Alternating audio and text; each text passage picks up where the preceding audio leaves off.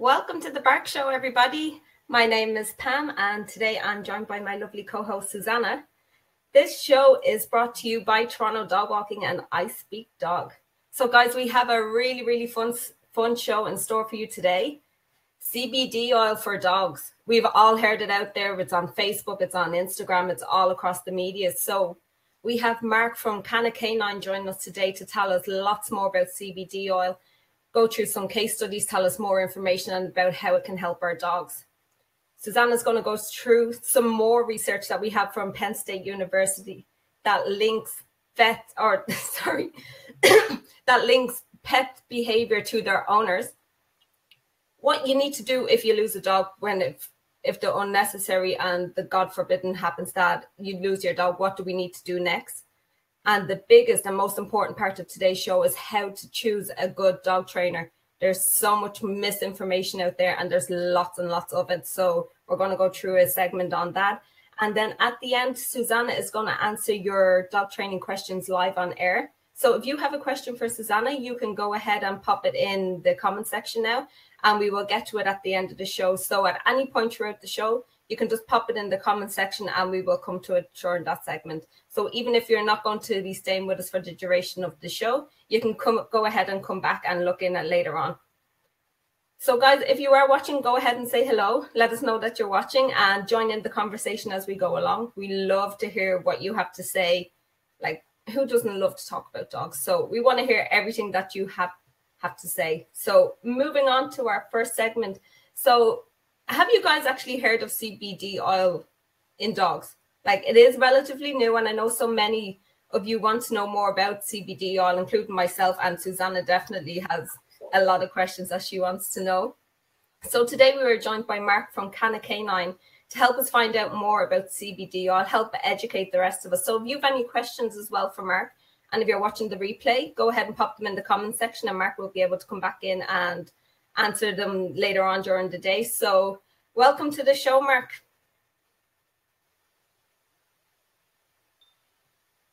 I'm just waiting for you to come in now.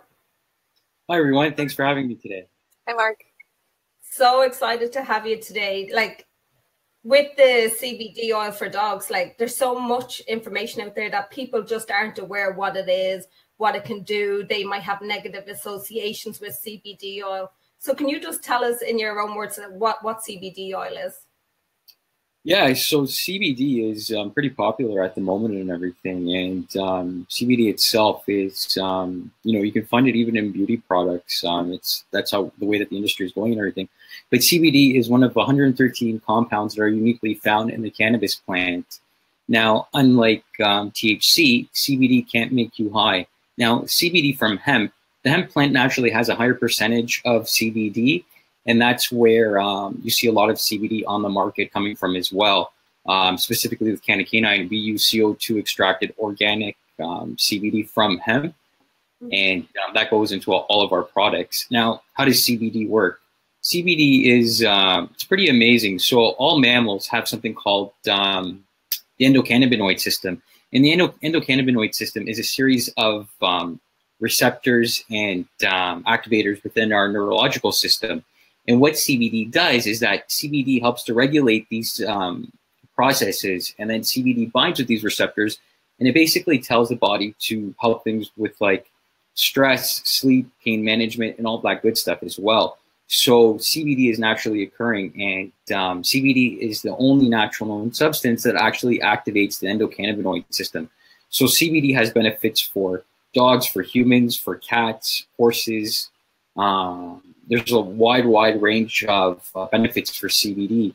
And it's amazing now, you're even finding CBD in not only the the pet industry, but it's also in the beauty industry as well. There's things like CBD bath bombs as well, where you drop it in water and it has some great therapeutic effects, anti-inflammation as well, CBD creams and CBD bombs as well. Now, what does CBD look like? This is CBD right here. This is CO2 extracted. So it's thick like a molasses. Now, with the CBD oil, we mix it with a carrier oil, with an MCT coconut oil, and then it turns into this. This is the Canna Canine CBD oil, the hemp oil that we've heard so many benefits about. and everything as well. What does CBD help with? CBD helps with an amazing range of benefits for dogs. Everything from anxiety, allergies, cancer, pain, seizures. Lots and lots of research is now coming out to support CBD as well, because a lot of the evidence is anecdotal still. A lot of owners report the benefits of it, but now actually veterinarians are coming more on board with it and seeing the benefits of it as well. There's a great association by the name of the Canadian Association of Veterinarians for Cannabinoid Medicine, the CAVCM, and they're veterinarians that actually see the benefits of CBD. But with the current legalization right now is that they can't prescribe it because it's not their part of the scope of practice. But when the laws do change in Canada, CBD will be able, people will actually be able to take CBD openly without a prescription or anything like that. And it'll be more regulated in a sense as well. So you'll be seeing CBD beauty products, CBD pet treats as well. And especially in the US, there's great stories of how it's helped, dogs and everything as well. A couple of studies that I always reference is out of Colorado State University. There's a neurologist by the name of Dr. Stephanie McGrath, and she just completed 2 clinical trials using CBD for dogs with arthritis and CBD for dogs with seizures. And, people know that it works, especially a lot of my clients as well. CBD helps get rid of seizures. Dogs will take something known as phenobarbital, which can have horrible side effects on the dog. It makes them, very lethargic, very dopey, lack of energy and everything. But by giving CBD to the dogs, it's actually helped to reduce and eliminate the number of seizures as well. That's so interesting. With the dogs who have arthritis, how does it actually help? Is it helping their joints? What kind of movement and motion that is the CBD oil actually helping with them? Yeah, so CBD is great just in terms of that. It does help with inflammation, and it does help with the pain management as well. I have a client of mine. Her dog, Sebastian, had a horrible accident when he was younger, and basically, wasn't able to walk, but through therapy and everything as well, CBD actually helps him have a better quality of life now. So he's not as stiff in the morning when he gets up and everything as well. And it's fantastic for arthritis. There's people that use it on their dogs. They notice a difference. Sometimes a little bit sooner. Sometimes, it might take up to a week of continued use and everything. But, just like us humans, we wake up in the morning sometimes a little bit stiff. We might take an aspirin or something else to help us with that. And that's how CBD is a natural way to help the pet, move along and everything as well. So it's not, it doesn't have that pain that it would if it wasn't using CBD in that regard. That's so good. And that's what, like, the way you're talking there about seizures. My mom has a dog. She's a little Shih Tzu, but she has epilepsy since she was born. So she's constantly always having seizures, and they go through so many different medications trying to just figure out what the right mix would be. So if she was to look at something like CBD oil, would it help with like epileptic fits and seizures that she would have? Yeah, definitely. CBD does help with seizures and epilepsy as well. I've heard countless stories of where dogs have taken so much medication and everything like that. One case study is Blaze. Blaze was on phenobarbital, and I've never heard of phenobarbital before. Before this instance and everything as well. But Blaze's mom was telling me of how Blaze was, falling down the stairs and everything after taking phenobarbital. Eventually, she started to wean Blaze off of phenobarbital and started to give him CBD oil. And now he's completely seizure-free, and that was just from this CBD oil as well. So CBD has a lot of amazing benefits as well. But one of the things that I do recommend to owners is definitely do your research with CBD, because there are known certain drug interactions with prescribed medication with CBD. And I have that under my website, actually, under Why CBD. There's a whole section dedicated to potential drug interactions. Just like, you wouldn't drink a glass of wine when you have back relaxation medicine, so there's kind of sense involved with that as well and everything. It might feel good, but it's not something that I recommend that you do as well. So just always be aware of that, and tell your vet that you're taking CBD. You're looking into CBD for your dog. If your vet isn't, on board with it or isn't in support of it, honestly, you can just Google and fantastic resources on certain conditions as well. I'm always available to take, questions and comments, and help the best that I can as well and everything. But I always recommend, consult with your vet first. Tell them that that your dog will be taking CBD, and just be careful of it as well and everything, because you have to be careful with THC. THC can induce very, very bad episodes within dogs, inducing things called static ataxia, where it basically, knocks the dog out. It makes them droop, it makes them lazy. So the fun high that you experience from THC, whether, with an edible and everything, your dog's not going to, experience the same joy as you are and everything once it gets into your smash. So that's a lot of the horror stories that you're hearing in the media right now, is that when dogs get into, their owner's edibles, their marijuana stashes, that's when they get sick, because it's all the THC. I have a 10-pound Jack Russell at home, and I've given her copious amounts of CBD to help with her, a range of problems, everything from anxiety or pain, and even her seizures as well. So CBD can never really, harm the dog on its own. The most that will happen is that even if I gave my dog too much CBD, she'll just go to sleep naturally, because that's what dogs do, when they're calm and happy and everything as well. They're not going to get high from it. It's virtually impossible to get high from CBD, because there's no THC in it. CBD, unlike THC, is not psychoactive, and especially CBD from hemp.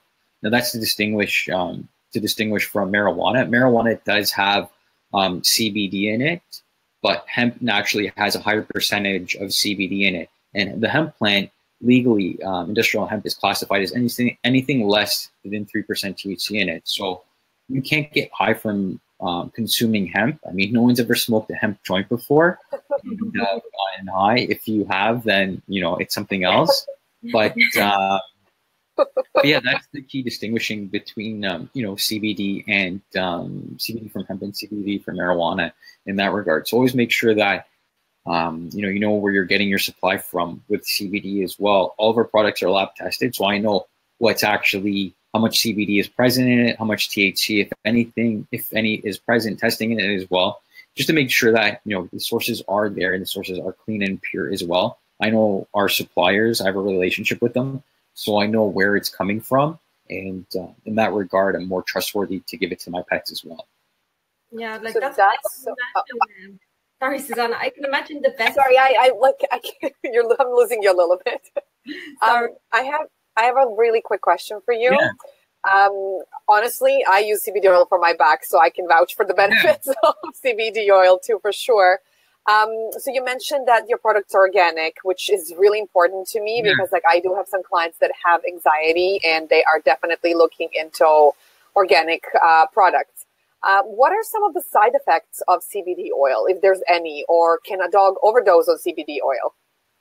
So there's some studies that say that with too much CBD and everything as well, they can cause dry mouth and everything. The dog may be a little bit lethargic, they may be a little slow in that regard and stuff. But CBD on its own doesn't really have any reported side effects. I mean, even if you take too much of it, you'll just be relaxed and everything as well. And so for dosing, it's basically based on weight system, but then it's also based on how much does the dog need. I know that for our products, our dosing tier is a little bit higher, just because that we found before we launched the company, that's what works with our customers and everything as well. But then again, it is a recommended dosage. So, and it's not a guideline in that regard. So you start low and then work your way up. I mean, a dog that has high anxiety may need a little bit more, but than a dog who's a little bit smaller and needs it for pain management and everything as well. It's almost a dog by dog basis. It's like, with humans when you prescribe medication and everything, so people are more susceptible to certain drugs rather than others and everything. Some people, it takes one glass of wine to get them drunk. Others it takes, lots and lots and everything as well. So it really depends on the dog and what you're treating it for as well. But I definitely recommend to, start low and then work your way up, and then kind of experiment with the dosage as well. I have some customers with 150-pound dogs, and based on our dosing recommendations, it's 3 full droppers full of CBD for the 500 milligrams, and then eventually they work their way down to 2 because they see, okay, this is the optimal amount of CBD that the dog needs in that regard. And fantastic, you mentioned that you are taking CBD oil for your back as well. Yes. The CBD oil that Canna Canine has, there's nothing dog about it, to be honest with you. It's just the marketing behind it. I'm a dog lover, obviously, but we have people that purchase it for themselves.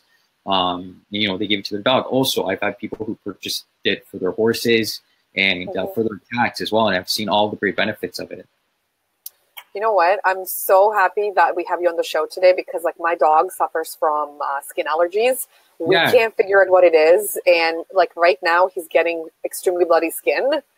And I know that there's certain foods that he cannot eat, but there's something also in the environment. So I will definitely be one of your customers for sure. As I said before, I'm going to send you guys all samples after the show and everything as well. And especially for things like, separation anxiety and stuff, there's certain instances where I've seen the CBD oil not work. And that's because certain things weren't taken into consideration. I mean, you can't give CBD to the dog and expect it to be, chilled out if you don't stimulate it, obviously, before, Absolutely. Yeah, so there has to be training that has to be involved with it. One customer was like, Mark, your CBD doesn't work. I said, well, is the dog trained properly? Did you exercise it? Well, no. Well, then there you go. If you're not addressing the problem before, whether it's with diet or with proper training, CBD, as great as it is, there's, it complements certain best practices anyways and stuff. You just can't, be lazy, not take your dog out for a walk and then give it CBD and expect it to be relaxed as well, especially for dogs with high anxiety. Yes, CBD is great for, situational anxiety and behavioral anxiety as well. So if your dog gets scared a little bit before, you go for a car ride and gets anxiety, you give it a dose of CBD and you wait 30 minutes, and then your dog will be naturally calm in that regard. Especially, and it's the same with separation anxiety as well. But, with separation anxiety, there's certain training that has to go before that, and then you give the dog CBD to help complement the training as well. So that's always something that I recommend to customers as well, is that, if there's something that can be corrected first before using CBD, then do that first, because then the results there, you're already building the base, and then CBD will help complement it in that regard. It's like a holistic approach, right? It's like a together thing. Like even medication too for anxiety doesn't work unless you're still working on that separation anxiety, right? Yeah. You address the root cause of everything. Yeah. And who do you find is like your ideal kind of customer who is coming to you? Like what seems to be the underlying issues that most people come to you for help? You know what? I've seen so many issues in terms of what CBD can help with as well. I had one customer who, unfortunately, her dog recently passed away, but she was using CBD for the dog's skin cancer. She made her own topical formula using the CBD oil, and she actually applied it to the tumor growths, and she saw that the tumor growths did actually start to reduce in size and everything as well. Most common thing is probably anxiety for dogs, and especially for a lot of senior dogs with pain issues with arthritis and inflammation as well. I'd say those are preliminary the two biggest ones, but I'm also seeing a rise in seizures as well. And, a lot of dog owners are now becoming more educated now and knowing the benefits of CBD and, seeing the debilitating effects of, pharmaceutical medication and everything as well. And just seeing CBD as an alternative, medicine as well and stuff. But like I said, CBD isn't an elixir of life. It does improve the quality of life at the end of the day. But, there's obviously medicine that, has to be looked at first and foremost before CBD and everything as well. Just about a month ago, we had to put down our family dog, Marley.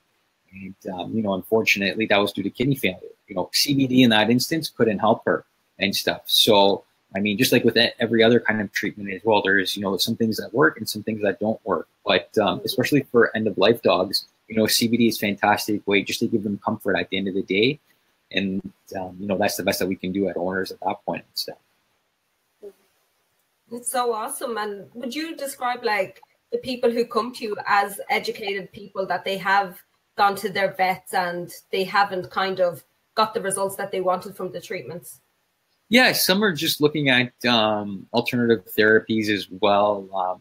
They see even the cost of certain medications and everything as well. If they look at it, it can be, very expensive as well to treat, pets and everything, especially if you don't have pet insurance. But you know, others, you know, the customers, you know, they do know what the you know, the side effects are of certain medication as well, and that's why they see CBD as a great alternative in that regard as well.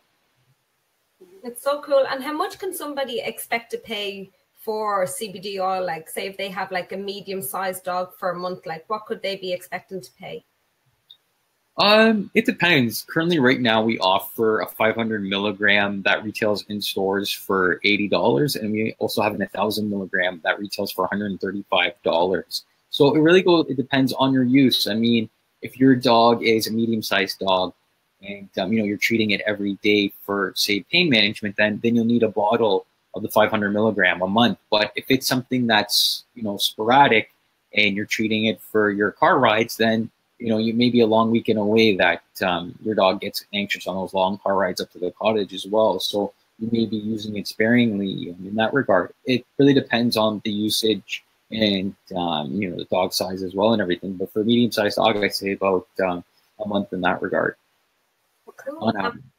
What would you say to people who are looking to buy? Like, how would you spot a reputable seller of CBD oil? Like, is there any warning signs that somebody should watch out for, that this might not be the best person to buy from?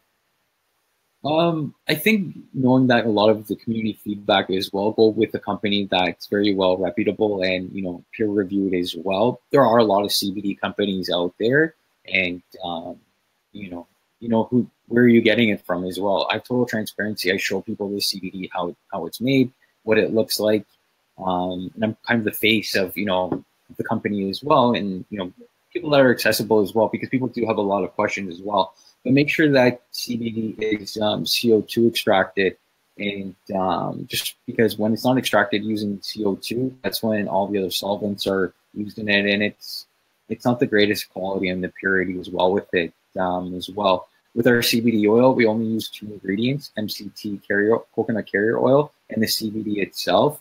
There's no fillers, no synthetic flavors or anything like that in that regard and stuff. So what you get for the dog is, you know, it's the best. I mean, as you saw with the CBD and stuff, it's thick like a molasses like this. So, you know, it's kind of hard to be delivery system to have to consume it like this and everything as well. So that's why, you know, when it's bottled, it's heated, and then we mix it with the coconut oil and then bottle like into the oil as you see it.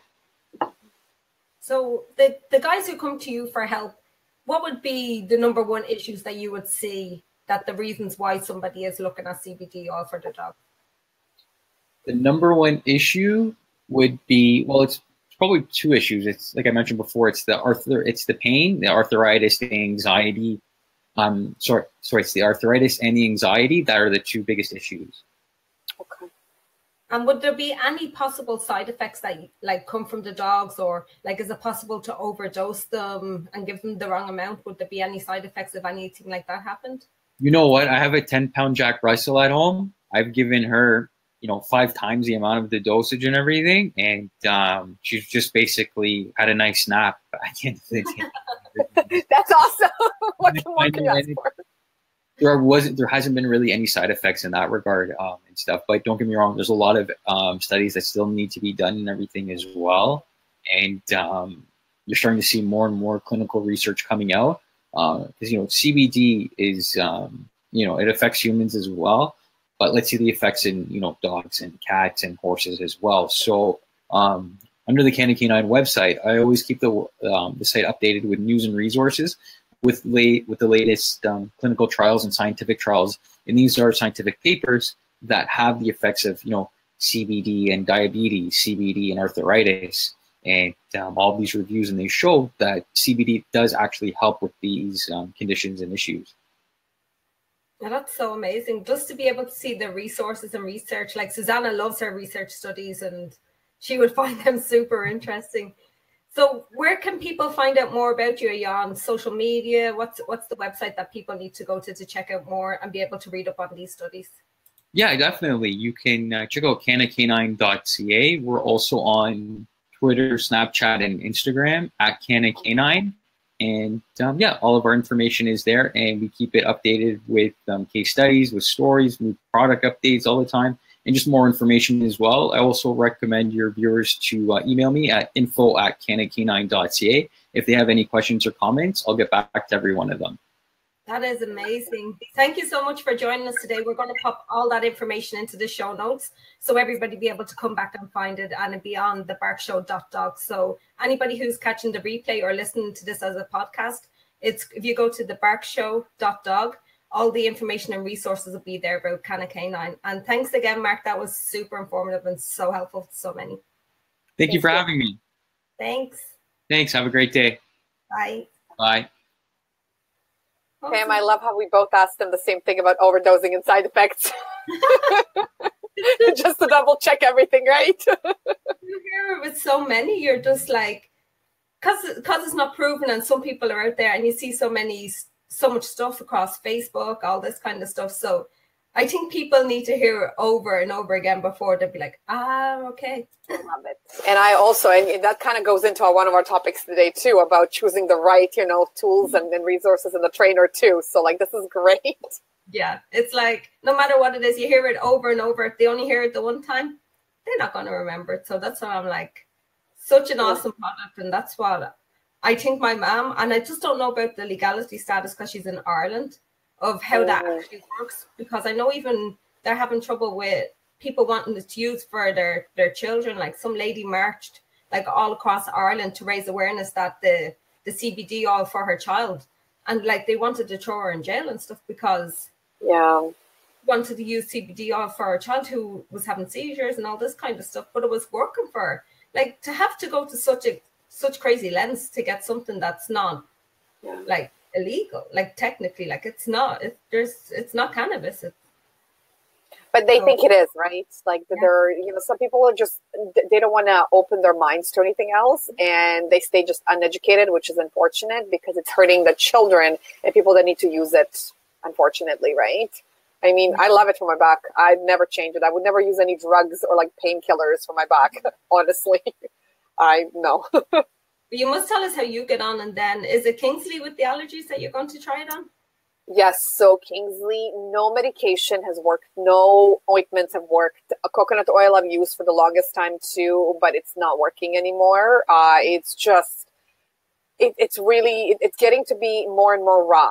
So it starts with like a brownish skin on his blonde and white skin, so it becomes brown, and now it's becoming more red and more pronounced. And then again, we have Katie and Bella, and of course they're going to help him lick it. So, I can't win here because I can't supervise them all the time. I work too.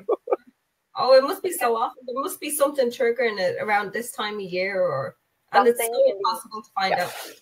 We can't, because I paid over like $5,000 just to test it, and like they told me poultry, and I'm like, yeah, I know. We already knew that, but thank you. Oh, wow. Well, keep us posted. Definitely, we'll have to come back and revisit it and see, because I'm excited how it works. So I would be so good if it works for him, because that cannot be a nice thing for him to deal with, all the scratching and the itching. Like, at least we can do something for ourselves, but like. Yeah, I just can't, it's hard for me because like I can't make that itch or that feeling stop, right? And then I'm looking at him. He's not enjoying running because then he wants to roll around in grass, which makes it worse. It's, my little baby. Oh, well, keep us posted anyway. So if we could just move on to our next segment, you're going to tell us about a new study. Girl, you love your studies. That's linking owner and pet behavior. So tell us more, because I have no idea about what you're going to go through. So I'm so interested to hear it all. So honestly, to tell you the truth, this topic was really good because it's going to intro something that we're going to talk about next week. And I really don't want to give it away, but there will be things from this topic, this journal article, that we're going to be discussing next week. And I really hope everybody can join us, because there's going to be a lot of research covering everything that I say. So I'm excited. So research from Penn Vet School links owner and pet behavior. So this is one of my favorite topics with dog training. Correlation between aversive tools and aggressive dog behavior. Shocking, I know, right? Pam, right? Super shocking. So shocking. So to go into the article, so research from James Serpel, He is a professor of ethics and animal welfare at Penn's School of Vet Medicine. He brings to light new research that associates certain aversive behavior problems in owners with aggressive behavior in their pets too. So this is not just the tools; it's also the aggressive behavior or any other kind of sort of a behavior that that would be aversive with the aggression in dogs. So the research also looked into the role of harmful training methods play in this relationship as well. So the study was done with Nicholas Dodman. So I'm sorry if I mispronounced their names. So he works at the Center for Canine Behavior Studies, and Dorothy Simono Brown. So she is a former Penn Vet research, and now she's at Martingale Consulting. So they had data from 1,564 dog owners about their personalities, training habits, and mental health using online questionnaires. So the results shows that the research found that small but significant connections between owners' use of confrontational training methods and behavioral problems among dogs. So this also kind of goes to show that, again, they say significant, but it's only because it's only about 1,500 dogs, right? So if we had more data too, it would lead us to more and more significant results in research, right? So harsh methods of training dogs, such as beating or using shock collars, correlated to aggressive habits, such as persistent barking towards the owner and strangers and separation anxiety. So again, if you know anything about me, you will know that I am very research-based, and I'm aware of all the aversive techniques because of the field that I'm in. I'm a behavioral analyst for humans. So I totally understand the punishment and punishment-related procedures and methods. However, we have more and more research articles and more research for the last 30, 40 years that is telling us that harsh methods of training dogs do lead and are highly correlated with aggressive behaviors in dogs and separation anxiety. So in addition, owners with higher scores of emotional stability also reported less instances of their dogs urinating in the house when left alone. So again, emotional, like the way we also act around the dogs, it is represented in our dogs. So I feel like we don't need a research study to prove this. However, it's really good to have research to correlate it with what we're talking about. The study also found a correlation between the prevalence of male depression and the training tactics used on their dogs. So the study found that men who exhibited more moderate depression were 5 times more likely to report using harmful training methods on their dogs compared to women without depression. Again, it's not shocking to me because, you know, when you do have a mental health difficulty, studies definitely will find higher correlation between being more aggressive towards the dog. Seprell also told about so I'm going to read the quote as well right now. So when we went back and researched the literature on depression in men and women, we found that they tend to express depression in different ways. Men have a tendency to become aggressive or short-fused, whereas women seem to internalize their depression more. So definitely, I would love to see more research on this topic, like the influence of mental health and dog training, and then the behavior in dogs. It's slightly worrisome implication for the promotion of the use of dogs for ex-servicemen with post-traumatic stress disorder. So there's a lot of dogs that can be incredibly beneficial to them, but we also need to alert the public for the possibility of owners lashing out against their dogs. Because again, when you have PTSD as well, yes, there's a huge benefit of having dogs. But then again, at the same time, is if we do not control our emotions around them, people tend to become more aggressive about dogs. And then dogs, in result, become more aggressive with their behaviors.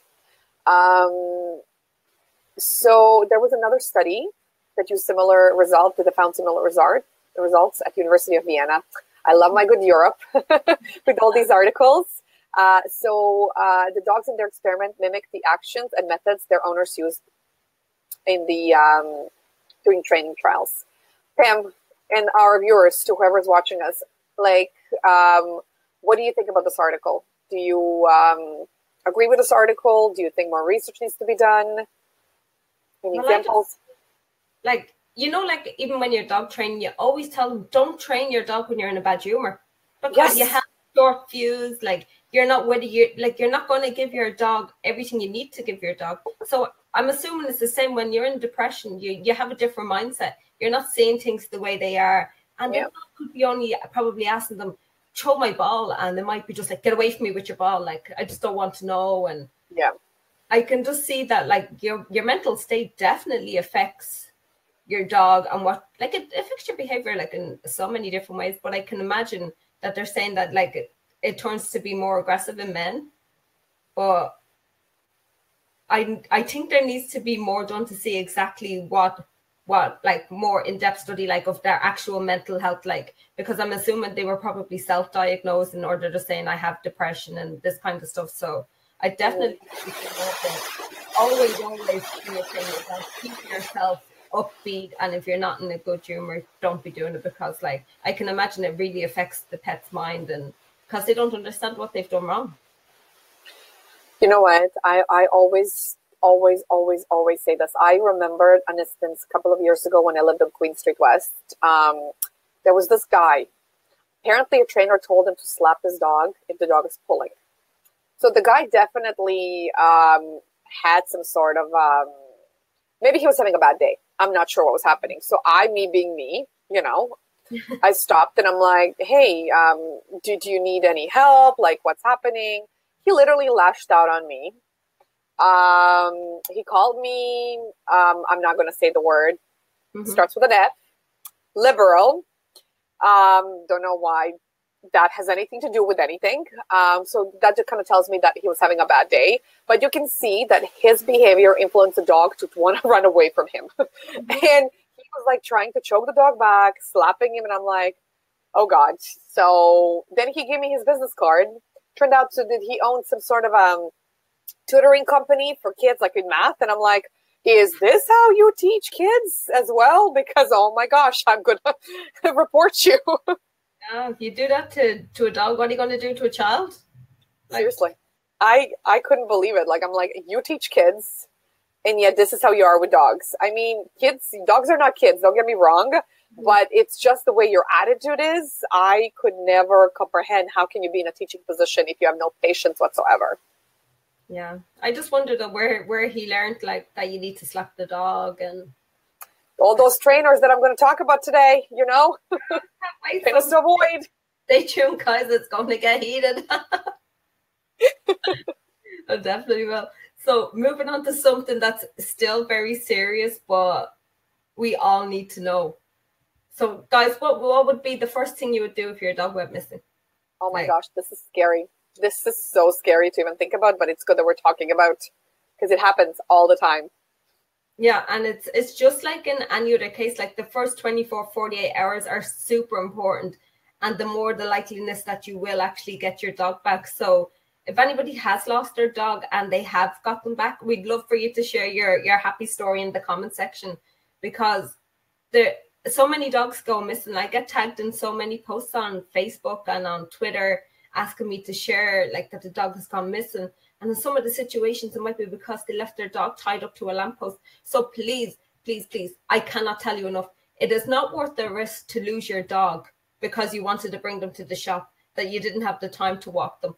Don't walk your dog. I would be happier if you didn't walk your dog and they literally only got out for a potty break.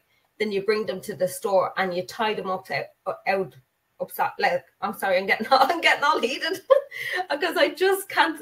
It just really bothers the hell out of me when I go to the store and I see 2 to 3 dogs tied up outside. Some might be anxious, some might be okay, but I'm just saying to myself, how much would it take for me to go and take that dog and just take that dog home? And then it's not even that they're going to take your dog. What are they going to do to your dog if they take them? So don't put yourself in a situation where you're going to be blaming yourself because if it's a lost dog. If you can't take your dog where you're going, leave them at home. So I'm going to go through a few steps that you will need to take. So if you want to just go ahead and you can type lost into the comment section right now, we'll be able to send you a guide, especially if you're in Toronto. It has lots of resources and places that you will need to hit up straight away if your dog does go missing. So first thing that you will need to do is search the immediate area. So depending on your dog's personality, the chances are that he has not probably gone that far. So get a friend to help, get a neighbor, and go around the surrounding area. Have yourself armed with treats, and just be constantly calling them as you're walking around. So if you're doing that, like, you want to have the bag, rustle the bag. You know your dog. You know what will make your dog come back to you. So if it's just the noise of a treat bag, and we all know, like, the dog could be asleep, might not be listening to you call them, but you make a rustle of like a piece of paper that might sound like there's food in it, and all of a sudden they can hear you. So definitely always have something with you, have your treats, because some, like, depending on your dog's personality, again, they might be a bit skittish, they might not be 100% with their recall. So have that with you. And then if you don't have anything, you're out of luck, leave an item that smells like you, like a t-shirt or something like that, in front of your house, in front of your property, so they can like, the dog's nose is the best. So just make sure that you do that. That does also helps with getting the back. The next thing you will want to do, you want to alert shelters and rescues. So while you are searching for a pet, like, I would actually say, ask your friend to start making those calls for you, somebody who's familiar with your dog. So you want to call them and give a super detailed description of your dog. Be as descriptive as possible about their appearance, if they have any markings, if they had a collar on, what they were wearing, because some dogs might have them some kind of clothes on. So you want to be super descriptive, because if your dog happens to be there, and like it's a certain kind of like dog that could be like a pot cake or something, that like there might be a lot of dogs that end up in the rescue who are similar to the breed, you want to be super descriptive as possible. And there is no such thing as too much information when it comes to describing your dog. So get a neighbor, get a friend, somebody who knows your dog to make those calls for you. So you're not going to be wasting time making those calls when you can be out looking for your baby. So the next thing you want to do is call the veterinarians in your area. So the first thing somebody does generally when they find a dog, they will, if they don't have a collar on that with their contact information, the next thing they will do is bring it to a vet. So they bring it to a vet because they can actually scan the microchip. Hopefully there is a microchip that's there. They can scan the microchip and be able to find the owner. So that will happen. But also there is cases where there is no microchip, and the veterinary clinic more than likely will hold on to the dog. So they will get approached by somebody who has found your dog, or they might hold on to your dog, or they will be able to microchip and check your dog. So make sure you call all the veterinarians in your area, and even if, like, go further afield, make as many calls as possible. And again, get somebody else to make the calls for you, because you want to be out there looking for your dog. So get a close family friend or neighbor to do that for you. So the next thing you want to do is check shelters. So if your dog happened to be picked up by animal control, they're going to be in a shelter. So even if you've filed a loss report, check them every few days and make sure that they haven't seen any new dogs. And what they kind of said is, like, so many dog descriptions aren't enough, that if your dog is a black dog, they might describe your dog as a brown dog. So you want to make sure that, like, it's a brown black dog. You want to be as descriptive as possible, and make sure that, like, they don't miss that your dog comes in, because they're inundated with the amount of dogs that are constantly surrendered or they pick up on the streets. So you want to make sure that it's detailed as possible, so you're not leaving room for error, and constantly be calling back, just to say, hey, what dogs came in today, and let them even talk back to you, because there will be stuff that they say, then you'd be like, oh, that could possibly be my dog. So make sure you keep on top of that. The next thing you want to do is utilize social media. And personally, I've known people who have actually lost their dog, and by the use of social media from Instagram and being shared across, the dog actually found their way home. So it's so great to see that it works. So it's probably one of the most powerful tools. You will always see people on Facebook share. Like, nobody is not going to share that your dog is missing. People know it's a part of your family. They know it's your baby. So the first thing you want to do is make sure you get a great colored picture of your dog, put their description in, the area that they were lost. And even if you have one or two photos, like, especially if your dog might, like, not be looking at the camera. So, and I always know, like, you will be in a state of panic because your dog is lost. And even if you want to give that task again to somebody else to do, so they can pick two good pictures of your dog that they can be used. So also on your Facebook status, make sure that you actually write that in the privacy settings, you want to set it to public, because there's no point then in people sharing your lost dog if the settings are closed and the image won't be displayed. So make sure that's really important, that you have public on the privacy settings. So that will enable sharing and be able for it to go viral. If your dog has been lost for an extended period of time, I would consider them making a Facebook page dedicated to finding your dog. There has been so many happy endings that you do see on Facebook, that the dog might be missing for months, like, and they're found because the owners are resilient in making sure that there's no way that I'm never going to find my dog. So like using the Facebook page is really, really great to do. And Instagram and Twitter are just as good, but Facebook would be the number one that you will get the most shares out of. But as I said before, my friend found his dog from Instagram. So it's super important. You make a post on Instagram, you tag the world in that post. You tag all your friends so they get a notification. And because they've been tagged, they're more than likely going to share your post because they know you have tagged them. So use hashtags such as Lost Dog Toronto, missing dog, where it was, like, so put as much information in there as possible and have a great picture. So the next thing you want to do is monitor Craigslist and Kijiji, because some people will put up that they found a dog, lost dog, but then there's people that will try and sell your dog. Like people, like, I can't. This is the worst. This is the worst part about it, is because you don't know why they have stolen your dog. Is it because it's a purebred? Is it because that it would be a great lure dog? Like, is it because that, like, oh, he'd be great for like a great stud dog?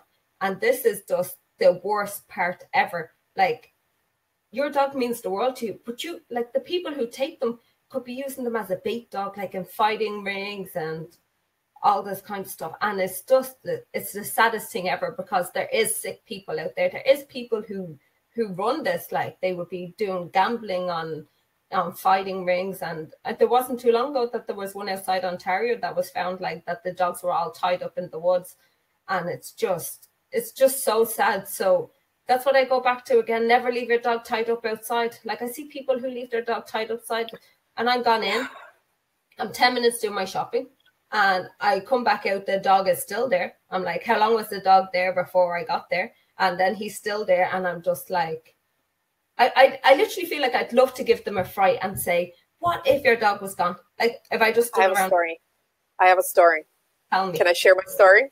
Yeah. So the lovely people, when I lived in Queen West, there was Freshco. Like, I lived at Queen of Gladstone, right? So they were shopping at Freshco. Apparently, they were there. They left the dog in front. The dog chewed through the leash. Of course, me coming in, took the dog. I left my information with the store, and I called the police, and I told the police, hey, I have the dog. If they come back, can you please make sure that, you send someone to come in, or how they can appropriately get the dog, right? So lucky for me, people at the police were such good, friendly people, and they love dogs. So they said they will get somebody with the police, like, to come, and then they'll take the dog personally and take them to the owners, right? And they did that the day after. I named her Poopsie because she pooped in my house as soon as she walked in. It was Bella's 3rd or 4th birthday, I can't remember. So Bella got to spend the night with, like, this cute little Pomeranian.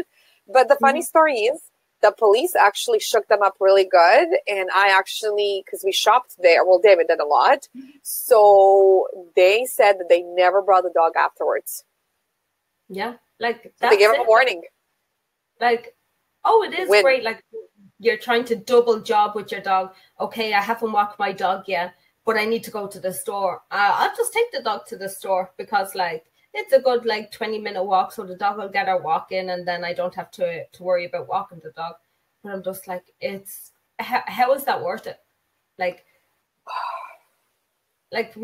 people aren't like, well, people aren't going to take, like, oh, great dog, they say hello to him, walk off. People will actually take your dog, and nobody's really going to bat an eyelid if the dog doesn't really want to go. And if you have a small dog, what are the chances? Like, somebody could come along and pick up my dog, and she would go with them. Yeah, like, same with my dog. Well, Kingsley wouldn't. Kingsley likes me, so Kingsley wouldn't. But, like, Bella and Katie, like, 3 hugs and pets and kisses, whatever, we're going. Yeah, like, that's just the thing, like that. I always say, like, if my place got robbed, like, Holly would be like, hey, welcome, I'll hold the flashlight for you. Like, Yes. like, so friendly. And like, because it would probably depend on the situation where she was, but even if she didn't want to go with them, what chance would she have? She's a Shih Tzu. Like, they can pick her up. She's not going to bite them because, like, she doesn't have that in her. Like, she might not want to go, and she'd be like, where are you taking me? But they can easily do that. Pop her in the car, and it's 5 seconds, and she's gone. Because I wanted lazy to take her for a separate walk, and I thought that bringing her to the store was fine. No way. No way. I would hope Katie, because she's a gangster dog from the streets, I would hope that she'd put up a little fight, but she's like, no, she loves people. She's just like, you know, just love me, you know, because we can give love. In your head that, like, this person is going to look like a big gangster or like a creep or whatever, where, like, if somebody came along and they were like super high pitched, Katie, let's go for a walk, or Doggy, like, nope, yeah. Goodbye, Katie, forever. I'm not going to stand out to anybody that, like, hey, maybe this isn't their dog. Unless your dog has high anxiety and is barking from the rooftops. That drives me crazy too. Do not take your dog to the store if they have anxiety. Yes, not only that, but when they tie them close to the road too, or when it's icy and it's cold outside and your dog's freezing because you're that goddamn selfish and you can't just provide exercise differently, you know? Again, I get super passionate about this. Maybe I should go into this. I know, like, I can't even get my words out. I gotta restrain myself physically and mentally when I talk about this. Oh, I know. So we're moving on. Just keep this going and get this list down, guys. So type in lost into the comment section and we'll send you the to-do list, because it's not at the time of your dog where you need to be turning to Google. You want to have some resource saved. So if this ever happens, it's simple. You just go to your list and you start building through. So the next one you can do is create a flyer. So you want the flyer to post it on telephone poles, inside local businesses, go to the vets, put a detailed description in it, and say where the dog was last seen. So there's also a great resource that's free to everybody. It's called Helping Lost Pets. So they will actually make the flyer for you, put the information that they want you, that, like, is very important to have on it, and then you can use that to share all over social media. So by just sending them the image, they can do everything for you once you send it to them. So it's Helping Lost Pets, and we will put that in the show notes as well, so as a good resource. And it's also included in the resource if you type lost into the comment section. The next thing you want to do is go door to door. You never know that the dog just went somewhere and went up to a neighbor, and the neighbor's like, oh, are you lost? And they just took them in. So they might not be so quick to get out there and say, I found a dog. So go door to door and have your flyers with you. Say, have you seen this dog? Because more than likely a neighbor could have picked them up, especially if they're a small dog. And they'd be like, oh, come on in, I know you're lost. And then they're looking for a collar, and they're just slow about getting out there and going to the vets, going to see if they have a microchip.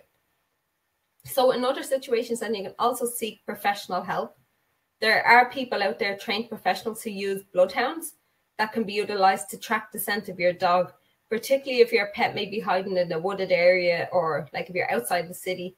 While success is not guaranteed by this, the approach is certainly worth the effort in finding a beloved lost pet, because I will do it. Like, if somebody can just help me quickly get there, like a professional, that they have the tools to do it, I would be 100% on board.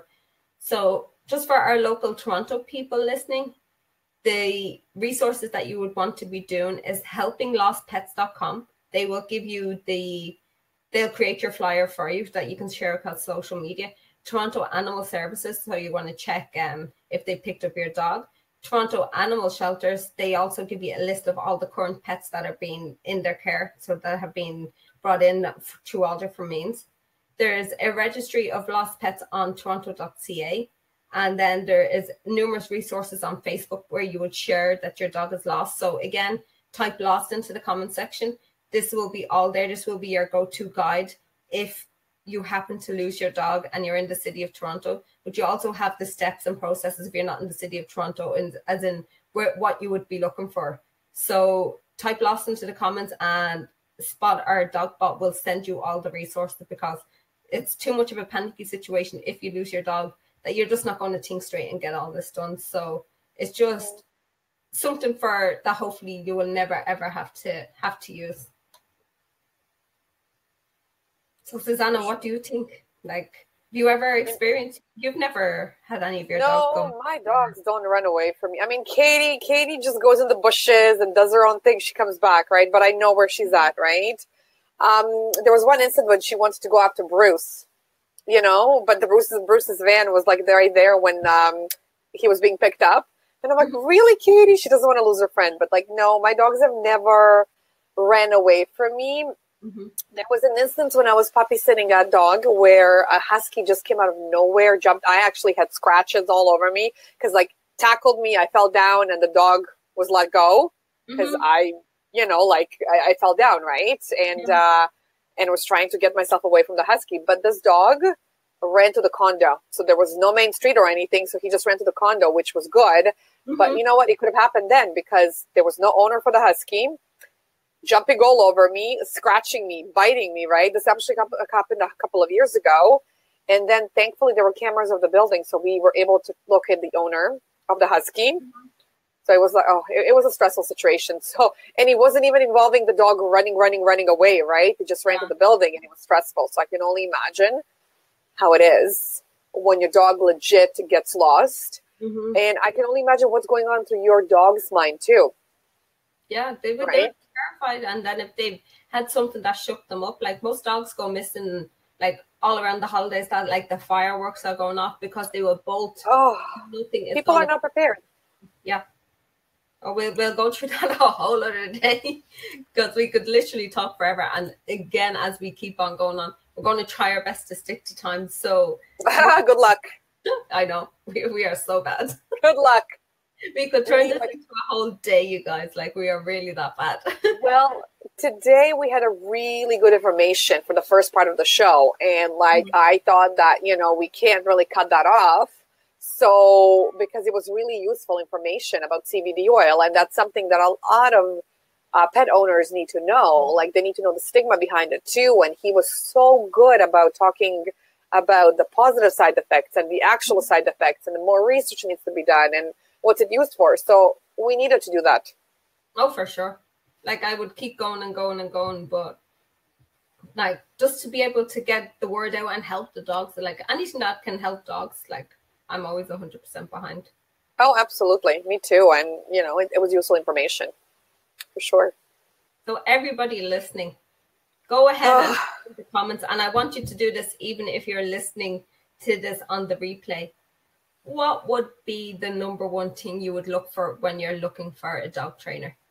And I don't know what Susanna is going to go through, but I'm going to take a leap ahead of, and I'm going to say the one thing that you don't look for is results. Don't be looking for a result-driven trainer, because I can just see that, like, I'm not going to say any more because I'm assuming it's probably going to be in there somewhere. But that's the one thing that you wouldn't look for, whereas that's probably what most people would think about is the result. What's the end result? What am I going to get back out of my dog? So, Susanna, I want you to tell us more about the super important topic about how to choose a good dog trainer.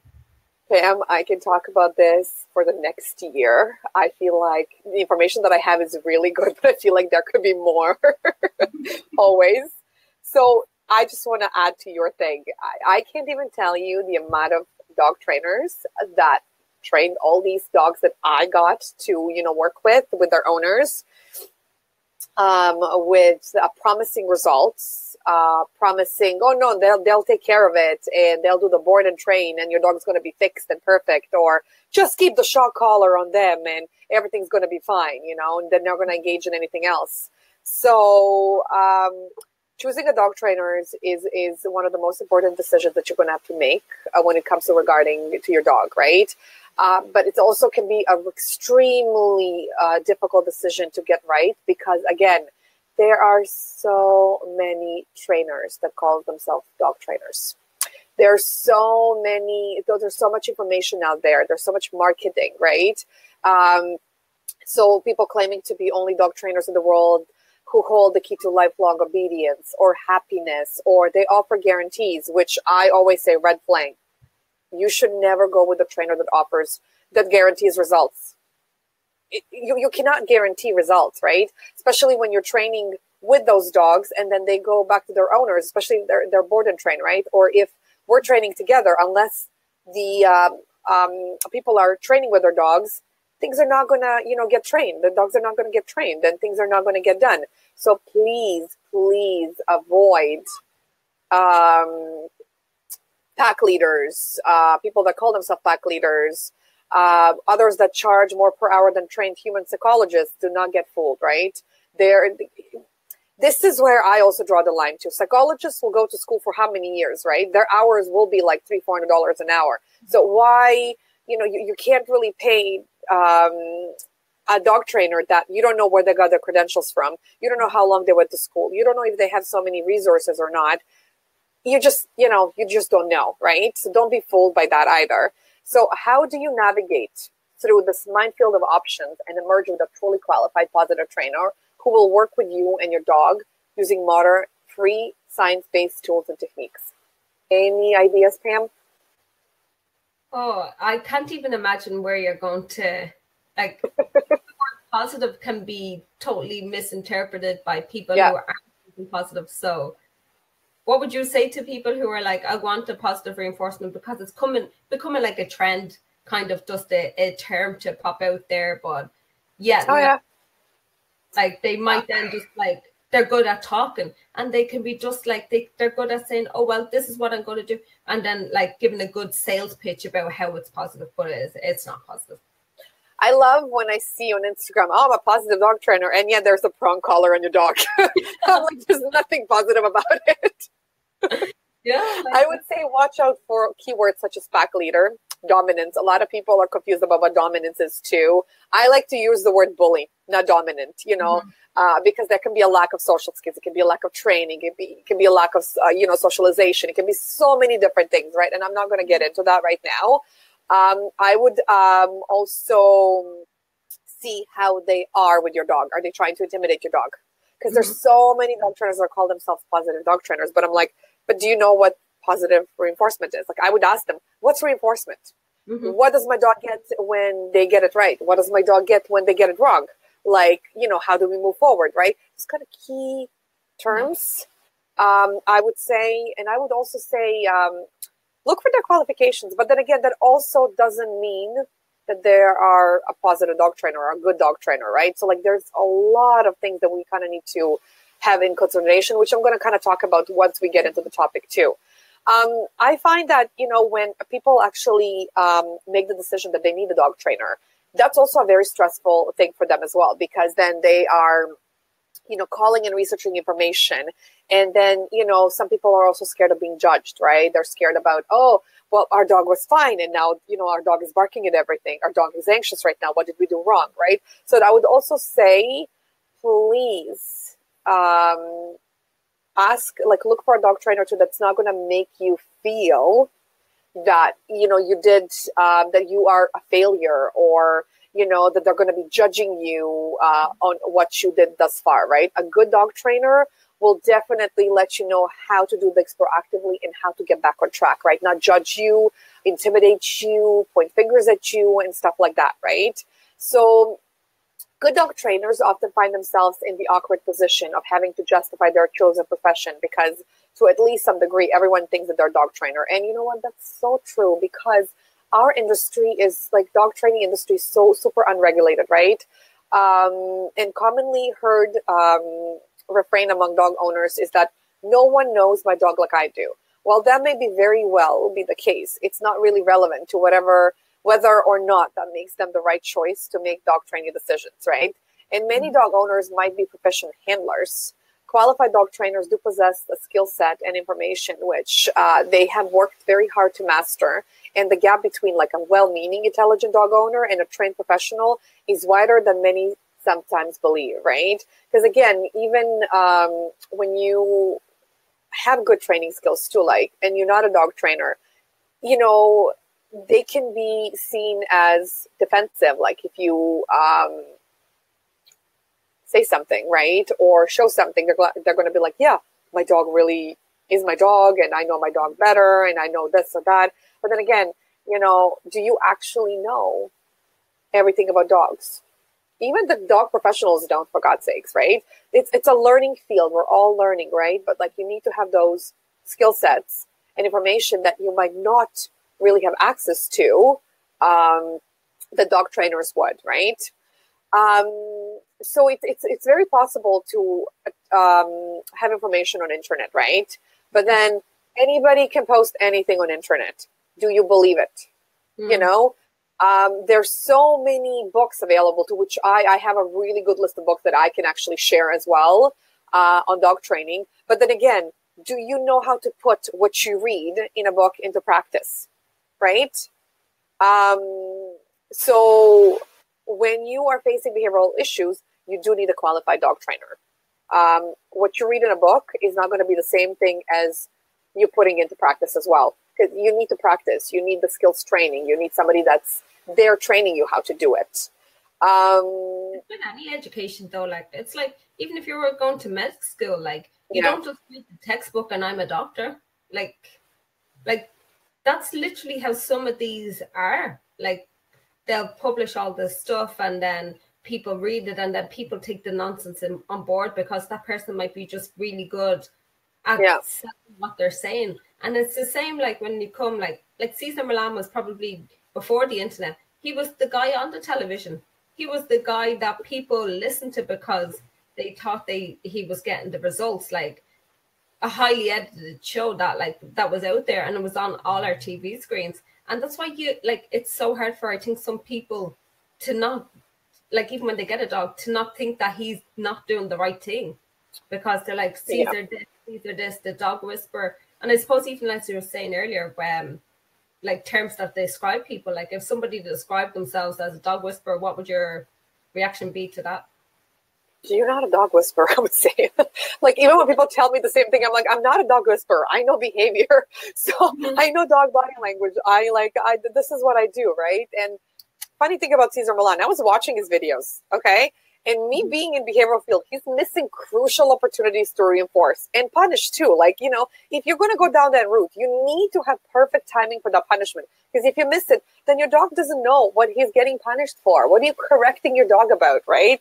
Oh, I can go about this. We need to have a slumber party and just like go all night about this, right? And I can shut down anybody who's going to tell me this or that. I'm like, I am science-based. I know behavior. Like I'm in the field, right? I'm not saying I'm know-it-all, but I know crucial opportunities to reinforce and punish. So like we can chat about those kind of things, right? So yeah, Cesar Millan is definitely not a dog whisperer. No. That's something, you know, I would say avoid people that use that terminology. And again, not to go off topic because we will definitely be talking about this a lot more. When you use punishment, you need to teach replacement behaviors. If you just use punishment alone, it's not going to work. You need to teach replacement behaviors. Reinforce. That's the best way the punishment will work. But hey, a lot of people don't know that, unfortunately. So, you know, again, I will talk about this. So there are a lot of options out there. And I can tell you from my experience, just being in Toronto, for God's sakes, there's not a lot of good dog trainers. You know, there is more positive movement, which I love to see. I love to see. But unfortunately, I know this is a very controversial topic. Unfortunately, even these positive dog trainers, they get a bad name because they actually don't know how to deal with things appropriately, right? They don't know how to deal with reactive dogs appropriately. They don't know how to deal with common behavioral problems appropriately. And I think we need more training and more things about it, right? And I'm sorry if I'm offending anybody. My experience so far has been dogs come to me. They've been to positive dog trainers. They've been to aversive dog trainers, and there's no results. There's also like owners to have a lot to do with that as well. But you know what? I also want to ask, what's the approach of the dog trainer? What did they do? What they didn't do, right? And this is where, you know, we're going to talk about how to pick a good dog trainer, right? There's so many aversive tools out there. There's so many uneducated professionals in the field that call themselves a dog trainer. They want to put shock collar on your dog. They don't even know how to use a shock collar. They want to put prong on your dog and just chain your dog back. And of course, dogs going to associate that with the prong or a choke chain, choke collar. And of course, your dog's not going to engage in anything because your dog's going to be terrified of everything, right? So if given the choice, I'm 100% positive that most people would search for a trainer that would no doubt prefer to find one who achieves long-lasting results as quickly as possible using the least amount of force, pain, or intimidation possible. So the problem is that due to a combination of clever marketing from old school traditional trainers and understandable lack of behavioral scientific terminology and expectations, those well-meaning clients are frequently duped into hiring dog trainers who prey on their ignorance about the unregulated and confusing terminology, technology, methods that is the professional dog training pool. So if the end result of this deception were the harmless equivalent of choosing an ice cream flavor you didn't like, that would be fine. Unfortunately, however, choosing the wrong dog trainer can have huge negative effects, even fatal results. And you know what? There was this lovely local dog trainer that shocked this lovely dog, and there was skin burns on the neck. They ended up going to trial. You know what? All these results of the public of the trial are public, so anybody can go and kind of check it out. I don't know the link to it, but I feel like it is the court somewhere close to Yonge and Finch, actually, in North York. So the family won the case because this trainer was really using aversive methods, and you know, that's it, right? Like you don't want this to happen to you, right? So there's so many positive dog trainers listed on websites, right? Again, I will provide all these links afterwards where you can find a qualified dog trainer that has ethics to follow. Sorry, did you say something? Oh no, sorry, I was just having a drink. Maybe the went through the okay. So, you know, we live in 21st century. We don't need to raise our kids and dogs like we used to like 50 years ago, okay? We know better. That's the beautiful thing about science, okay? And there are so many disproven theories about pack leadership, about dominance, about value of punishment, especially with so-called red zone dogs, right? So I would say these trainers have seen their profit margins and their livelihoods threatened by the steady advance of positive training and the growing awareness among their client bases when there's a better way to train. And I always said, why would somebody want to put their dogs through punishment procedures where I can show you how to train dogs using positive dog training methods? I can show you how to decrease negative behaviors. I can show you how to work through anxiety. I can show you how to work through aggression or activity, okay? I get to this point through looking at what are the functions of the behavior. What is the environment like? What is everything around like, right? Like, what is your body language, right? But then enough about me. I'm just awesome, right? So what is a positive training? What do you think, Pam? What is a positive training in your opinion? Well, when a dog does what they want, what you want them to do, that they get rewarded for doing it, and they start to think that they're absolutely awesome for doing what they want to do, but like always using something that is valuable to the dog. Yeah. To do what they want. I always say, like, when you see a dog that's been trained using positive methods, your dog will offer behaviors to you in a good way, right? Like you don't have to force anything, right? You don't need to force anything. And I know a lot of people, this is a very controversial topic. They think that positive dog training is permissive. It's not permissive.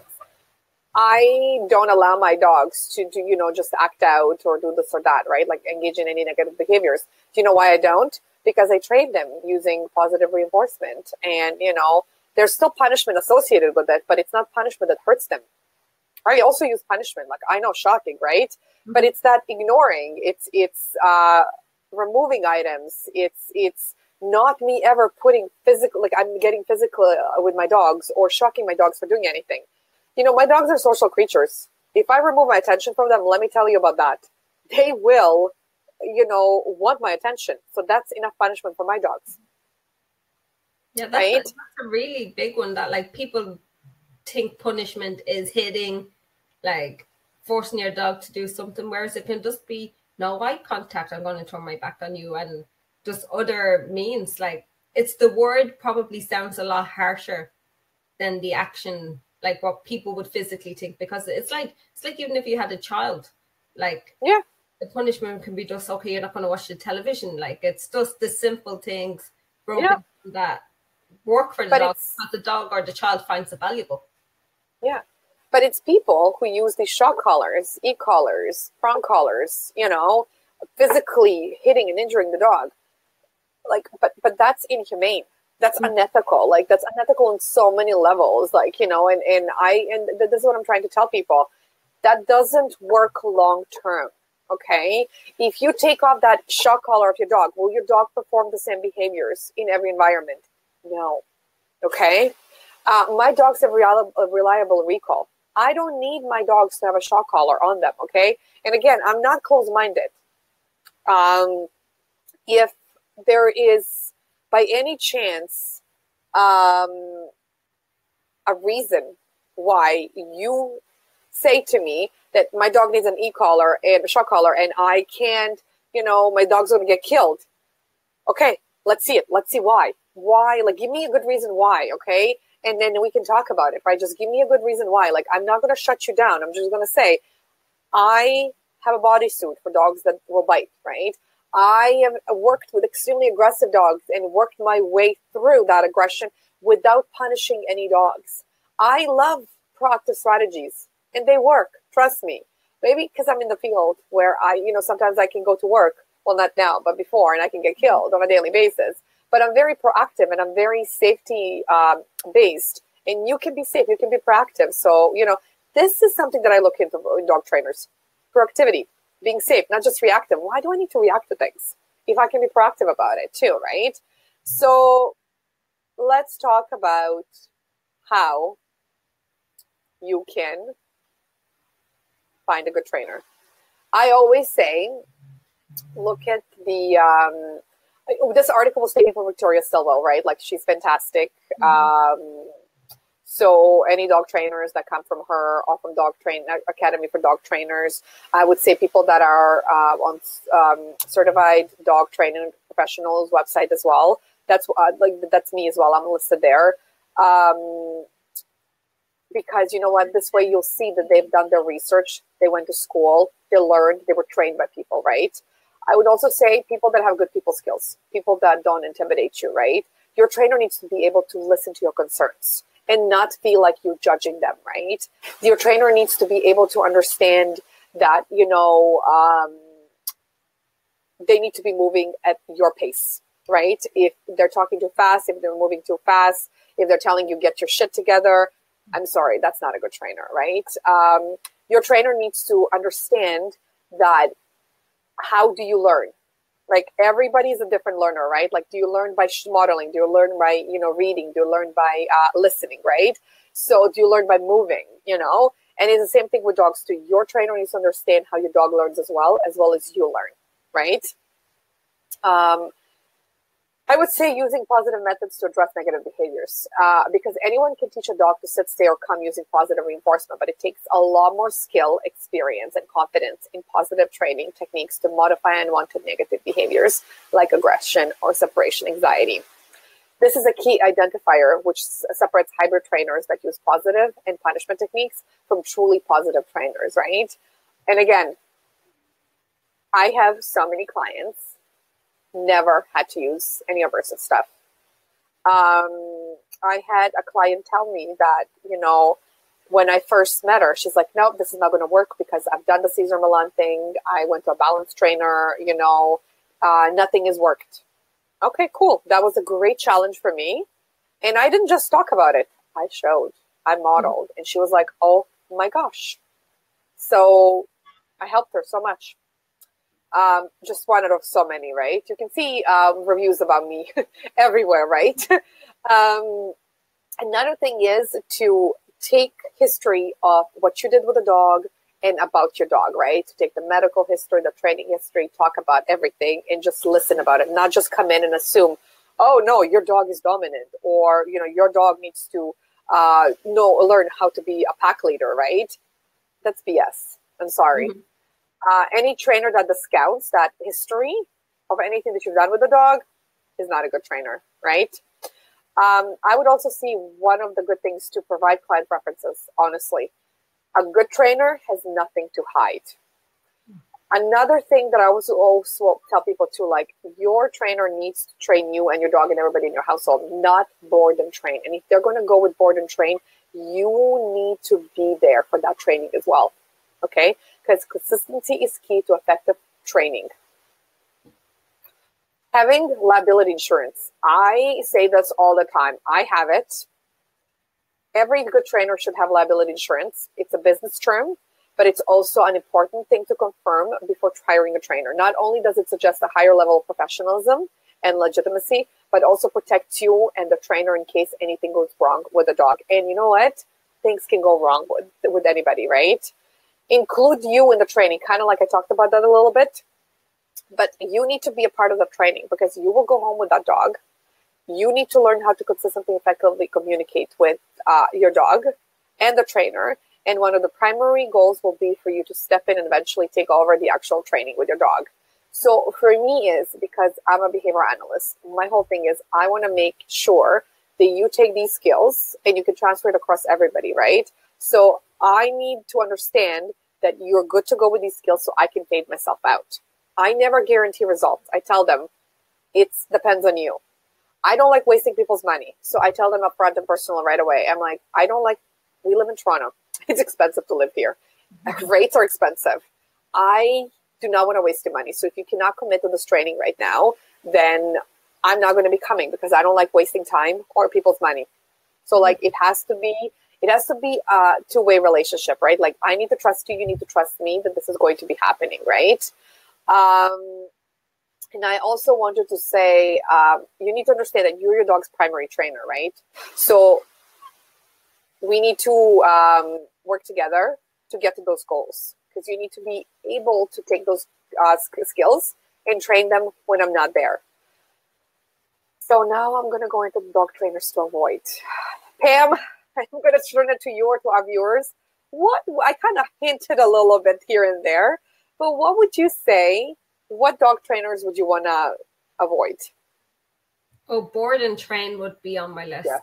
Like the amount of times I've heard of send your dog to this miracle boot camp for a week that costs $5,000 and your dog is going to come back and it's going to be perfect.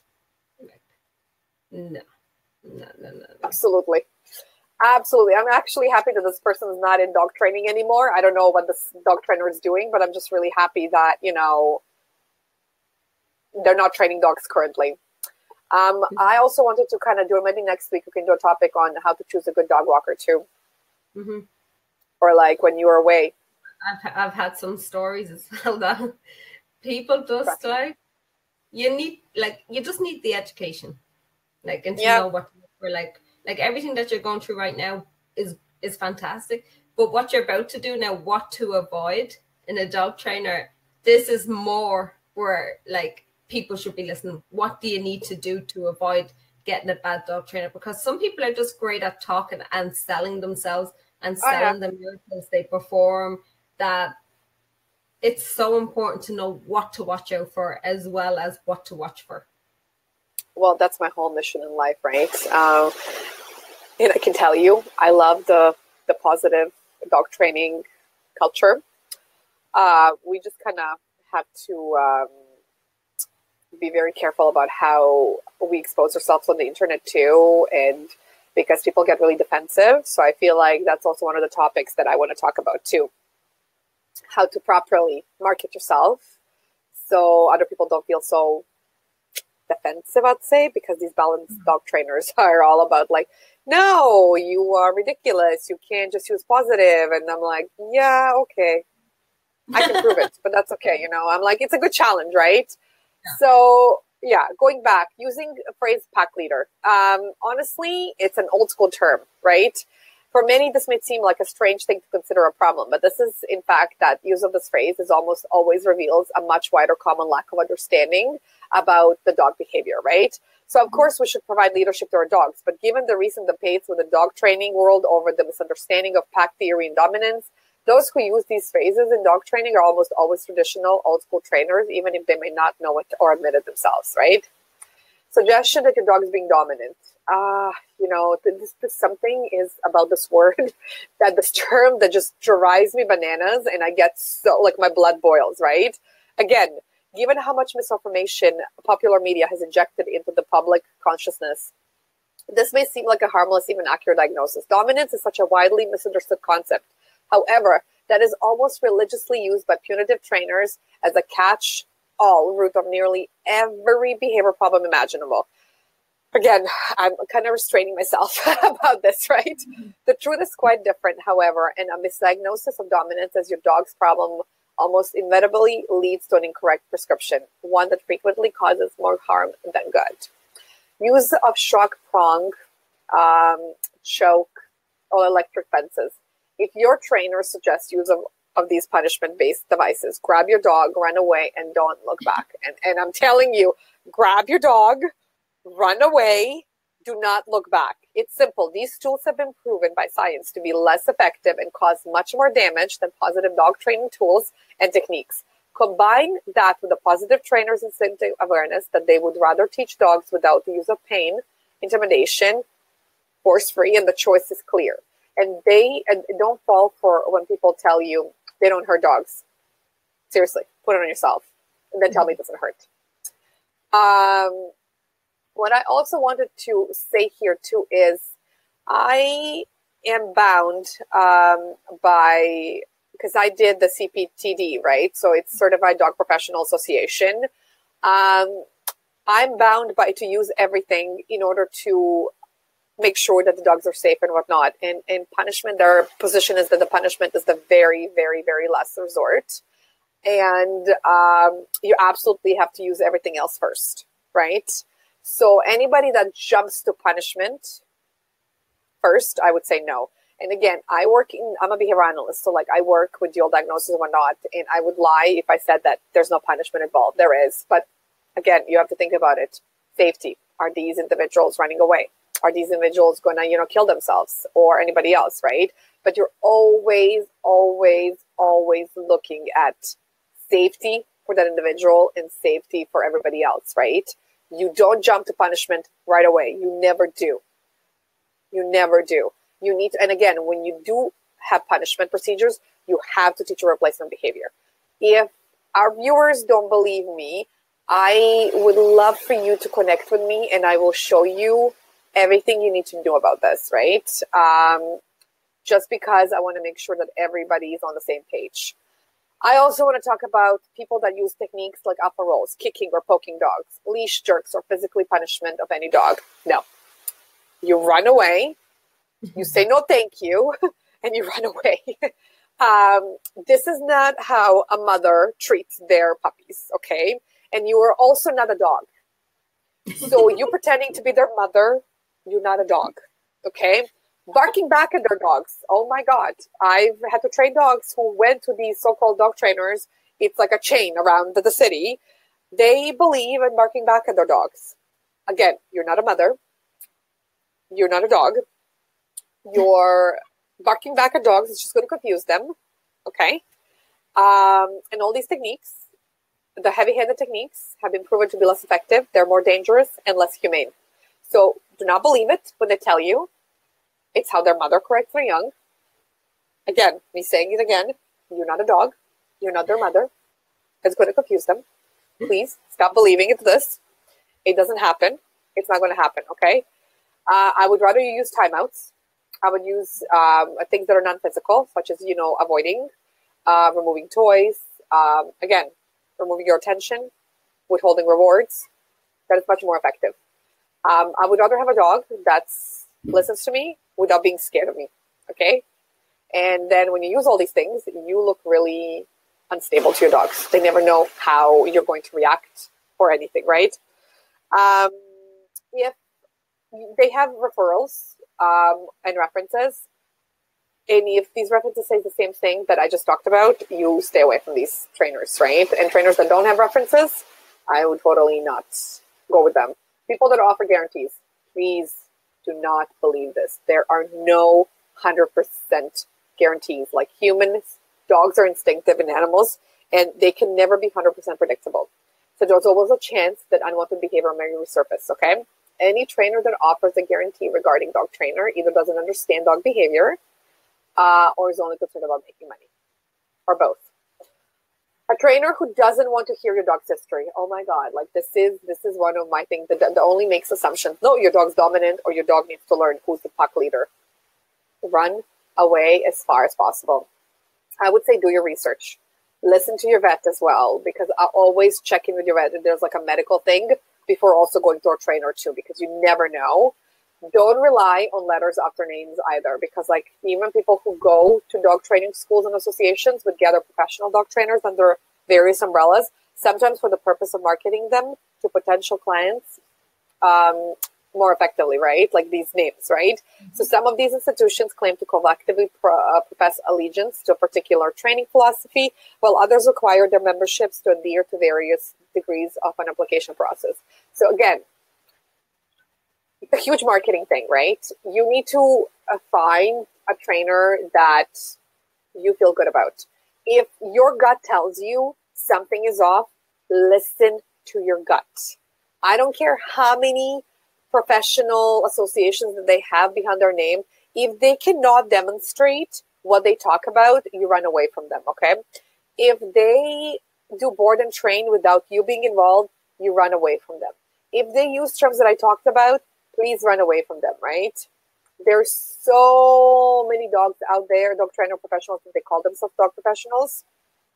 No, right? Please ask them, how do you correct behavior? Can I speak to your past and current clients and watch their behavior, right, and body language? Do you have liability insurance? Are you a dog whisperer?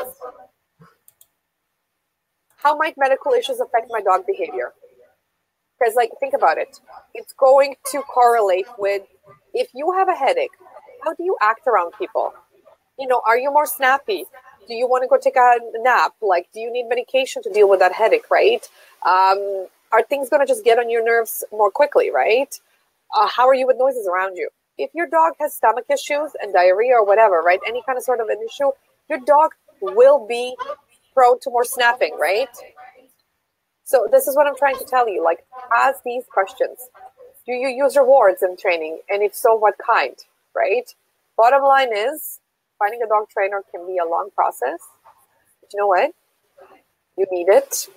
You need a good trainer to help you with your dog.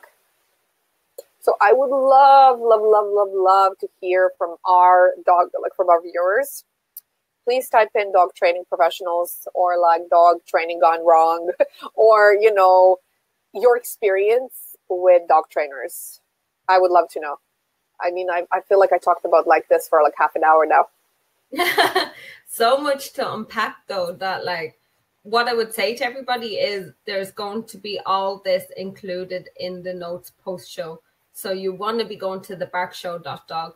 But the key messages there, like I love that you are not a dog.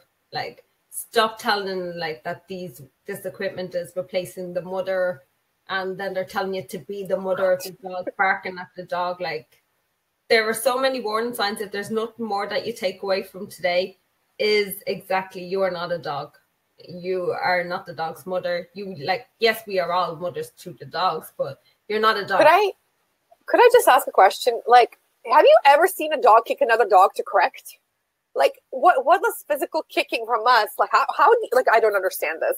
I just don't. Or like you as a human biting a dog to stop aggression because a mother snaps or like bites or whatever, correct it that way. You're not a dog. You're just not a dog. Yeah.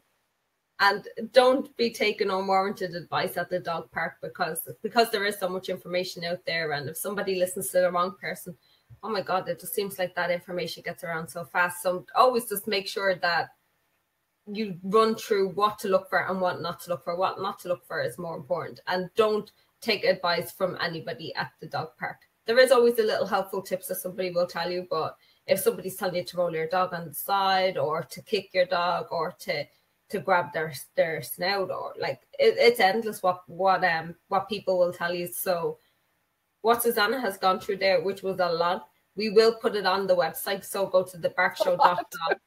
We will put it on Facebook. We'll put it on Instagram as a link to refer to, because it is a lot, because it is a huge decision that you're making. You're putting your dog through what somebody else is going to tell you to do. So you just have to be so sure And it's not a quick process of making a phone call and say, okay, let's start.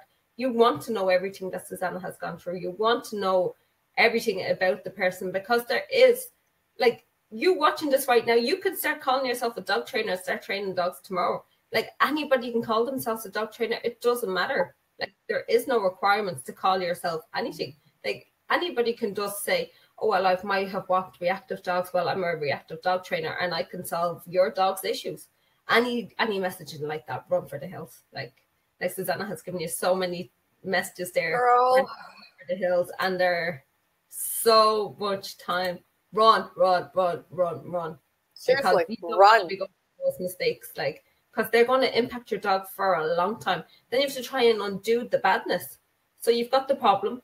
Now it's after getting worse, or other issues are after coming out of the bad training, and then then you end up going to find somebody like Susanna because you've learned everything that's so bad, and it's gotten even worse. That, like, you don't want to have to educate yourself from bad experiences and say, okay, well, now I know what I need to find because, like, this person ruined my dog. Yeah, it's absolutely crazy. To the end of our show. It was a long one, always is with us, like slightly longer than normal, but so much information. So again, all the details will be on the website, so thebarkshow.dog. And I just want to thank everyone for watching today, all those who listened in on the podcast. A huge thank you to Mark from Canna Canine for joining us today. That was super, like I can't even describe like how that's just going to help so many dogs. So it's super awesome to have him on. A big shout out to Leanne, who is producing everything behind the scenes today. Awesome job as usual. And a huge thank you again to my lovely co-host, Susanna. We could not do this without each other. Like, it just works so well, and we can just talk way too much that, I don't know, guys, maybe we'll need a whole day sometime to just have a slumber party. I'm throwing it out there. I'm interrupting you. Yeah. So guys, if you have anything you want us to discuss, like, drop us a note. So if you see something in the news, anything that's coming up in your area, yes, we are based in Toronto and we will talk a lot about Toronto news, but we will talk about all stuff that's going on around the world. So let us know. So you can go to thebarkshow.dog, just fill in the form there. Let us know what you would like us to talk about. If you would like to also be on the show, if you have great stories about success with your dog training, if you had a reactive dog, anything, we just always want to hear success stories. And like, again, who doesn't like to talk about their dog? So if you would like to come on the show, again, go online to thebarkshow.dog and fill it out.